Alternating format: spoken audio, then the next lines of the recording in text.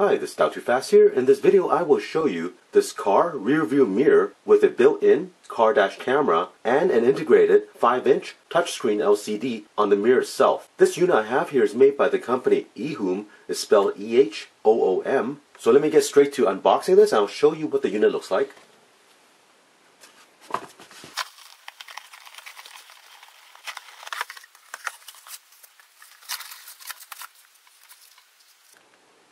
So this is the rear view mirror with the dash cam on this side. Here we have the power cable with a mini USB connector. Rubber straps to mount this onto your existing factory mirror. And here is the user manual.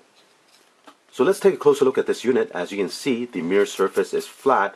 Now there are some aftermarket mirrors that are curved. This one's flat just like the factory one. And if you look at the mirror surface, it does have a slight blue tint on it. Also, the bezel is very thin, which gives it a very nice sleek look to it.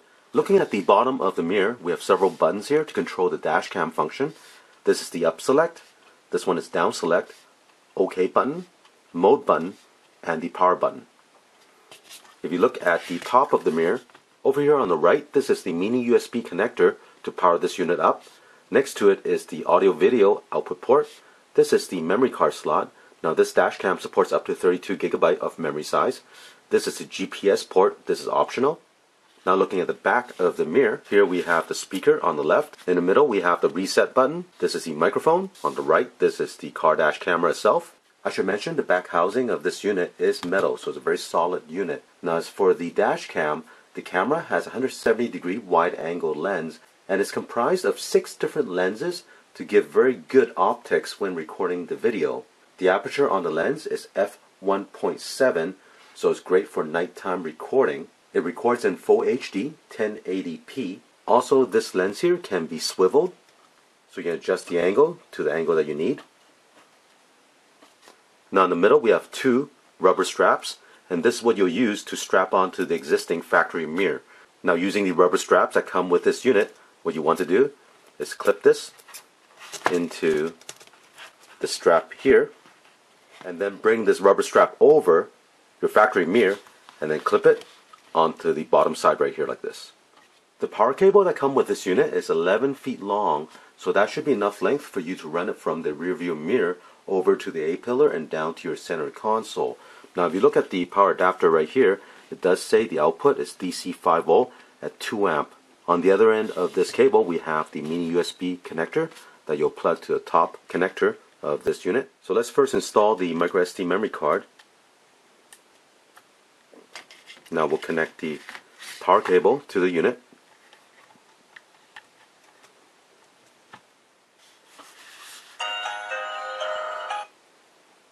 Once the unit is powered on, you'll see this menu screen. Now again, this is a touch screen, so it makes control and navigation very easy. At the bottom right hand corner we have the settings menu. Here you can make changes to the settings of the dash camera. At the top left hand corner is the resolution. By default it's set to 1080p full HD. Next one is parking monitor. By default is off. Now if you have an external power source to power this car dash camera, you can turn this mode on where it will detect any impact of the vehicle while it's parked. And when it detects that, it will turn on the unit automatically. It will record either a 5-second or 10-second video clip, and then after the recording it will turn off on its own. We have G sensor. You can turn it off, high, medium, or low. I'm going to set this for medium. What this will do is if you get into an accident, it will detect the impact and lock that video clip. Next one is auto screen off, and right now it's off. So while it's recording, if you want the screen to turn off, you can set this here. I'm going to set this for 30 seconds. Next one is date and time. Here you can set the date and time.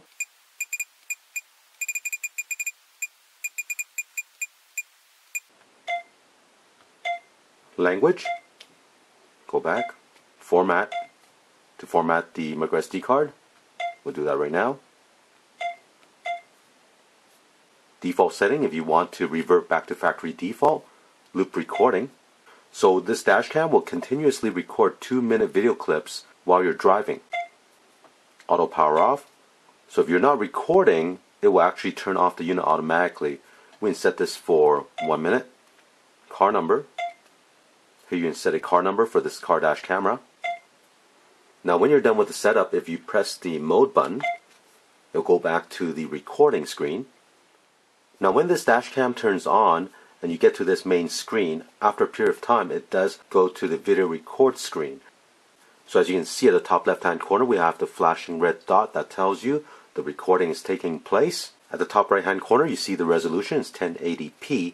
Now if you press the down arrow button, it will mute the microphone right there.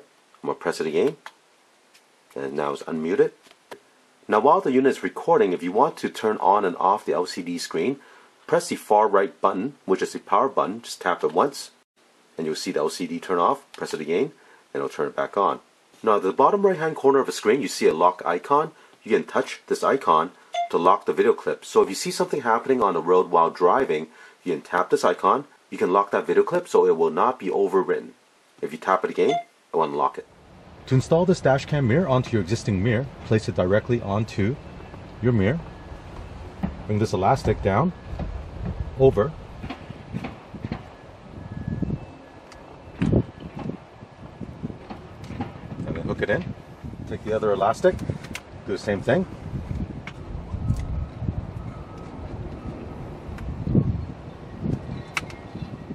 Next we'll connect the power cable to the USB port at the top.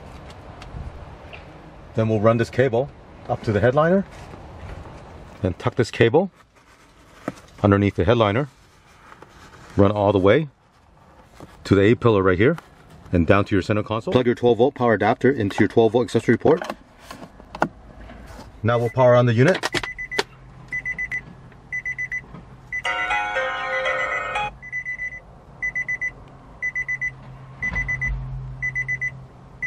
And you can adjust the angle of the camera on the front right here. Now don't forget to remove this protective plastic on the screen.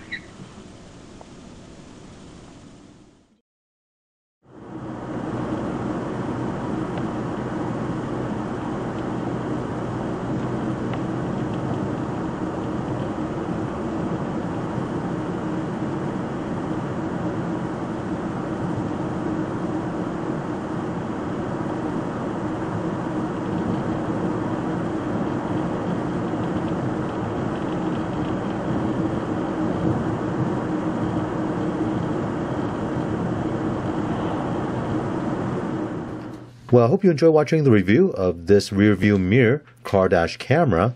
Now, from the video clips, you can see the daytime recording is very good. You can see a lot of details, including license plates and street signs. And as for the nighttime recording, I do notice at times the video can get grainy when the exposure changes. I should mention the videos are recorded in AVI format, which makes the file size quite large. A 2-minute video clip is about 500 megabyte. So for example, if you're using a 16 gigabyte memory card, it will record about an hour of video. The built-in microphone works very well. It can pick up the audio very clearly. Now there is something that I noticed about the image that you see on the mirror. When you're using it as a rear view mirror, the image seems to be magnified a little bit. And during daytime, the image looks alright, but when you're driving at night, that image can look a little bit distorted. And that was something I did notice when I was testing this unit. Now I do like the overall design of the user interface with the touch screen. It's very easy to navigate and set up the dash cam. Also, the installation is very simple, as you saw. only requires wrapping the 2 rubber straps around the mirror.